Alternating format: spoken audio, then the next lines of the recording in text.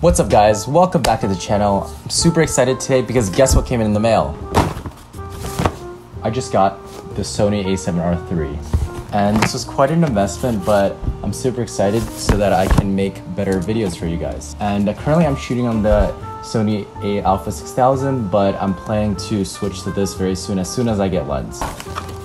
Let's get back to the video. So for those of you who don't know me, I'm Code Ray and I'm currently an incoming software engineer at a FANG company. And on this channel, I help you to navigate and succeed in your tech interview.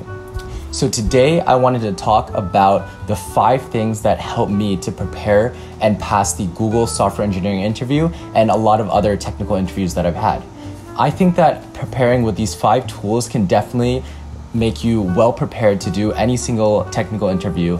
And if you follow these steps, it can definitely help you for future interviews as well. For this video, I would talk about each of these resources and how I use them to prepare for the interview. So the first resource that we have is Leadcode.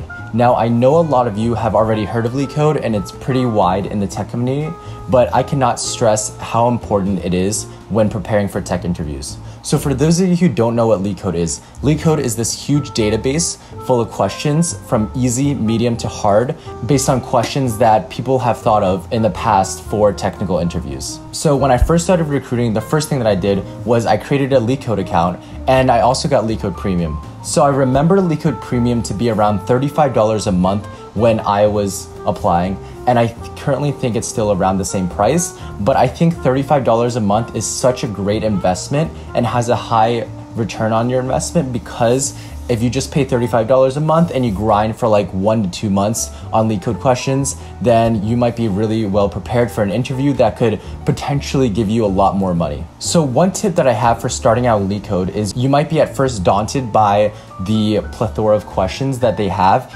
And if you tried an easy or medium question, you might be quite confused about like how to do the question, or it might be kind of confusing to how to solve it in the language that you chose. But I suggest first trying to do a few of the easy problems, and then once you can do the easy problems, try to do the medium problems. And a lot of times the medium problems are a lot harder and it might take you around 30 minutes to an hour. In this time period, try to figure out different ways that you can to try out the problem, try to figure out the brute force solution, and then try to figure out a better solution. But over time, if you really can't solve the problem, I suggest looking at the solution. Now, a lot of people say not to look at the solution, but I think looking at the solution is a really great way to learn about the ways that other people have thought about how to approach the problem, and then you can apply those methods to other problems as well.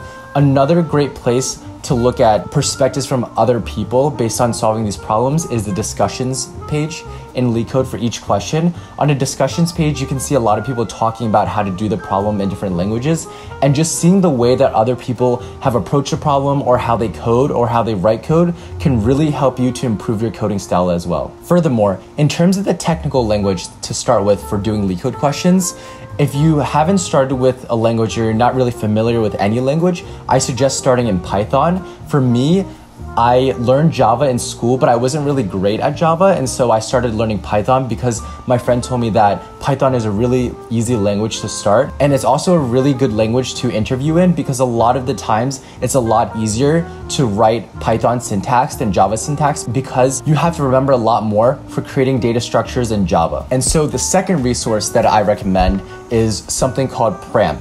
So a lot of you might not have known about Pramp, but it's actually a really great online resource. And what it actually is you can just go on their website and make an account. And once you make an account, they actually pair you up with other students and interviewees who are currently interviewing for jobs like you as well. And they basically pair you up and you guys get to mock interview each other. So I found this resource really helpful because mock interviewing is such a helpful resource to allow you to basically elaborate your thoughts when you're thinking about a question. It's a lot different to just code Leadcode questions by yourself in your room versus actually thinking about a problem out loud and talking about it with another person. Also, in the mock interview, you become the interviewer and the interviewee in 2 different instances. So you basically get to understand how to ask people guiding questions in order to help them get to a solution or to understand how people think about a specific problem. And I think looking through the lens of an interviewer when you do mock interviews is really helpful, because when you're doing actual interviews and an interviewer asks you guiding questions, you can have a better understanding of what they're trying to get you to go into or what they're trying to get you to solve. Furthermore, Pramp is totally free, and it's also a really great way to just test your skills out with questions that you've never seen before. And I highly suggest it if you don't have anyone to currently mock interview with you in person. But if you do have people to mock interview with you in person, I also suggest doing that, because during the interview, you both have virtual interviews and also in-person interviews. So it really helps to do mock interviews both in person and online virtually through Pramp. So the third resource that I have for you guys is a pretty common resource, and it's called Cracking the Coding Interview. A lot of you guys might have already purchased this book or are thinking about it or have been told to purchase this book, and I think it's a really great way to understand the basics of interviewing, how you should approach interview problems, and also they have different sections on various data structures. And the biggest thing that I got from this book was basically reading the first few pages of each chapter and really understanding the data structures and how to understand them at the basic level so that I can better understand how to approach them for more advanced questions. So I totally don't suggest having to look through the whole book, but to look through each part of the sections on the data structures and algorithms that you're having trouble with, and that would really help you to basically understand more of the fundamental structures of those data structures so you can get a better grasp of how to complete them for future interviews. So the fourth resource that I recommend is another book, and it's called Elements of Programming Interviews, and I have the Python version, but it's also in Java as well.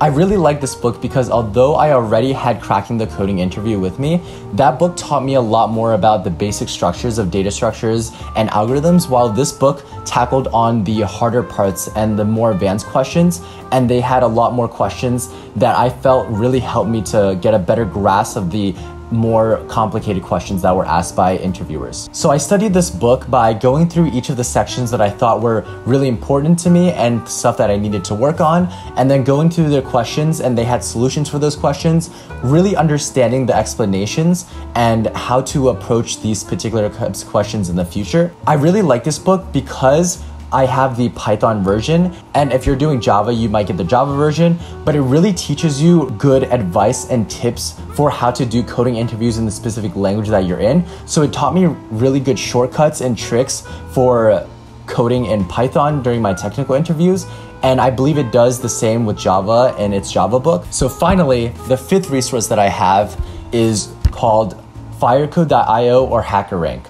Now, I know these are two different resources that I'm mentioning in my fifth resource, but I think that there's a lot of things that are good about both of them that they can be used interchangeably.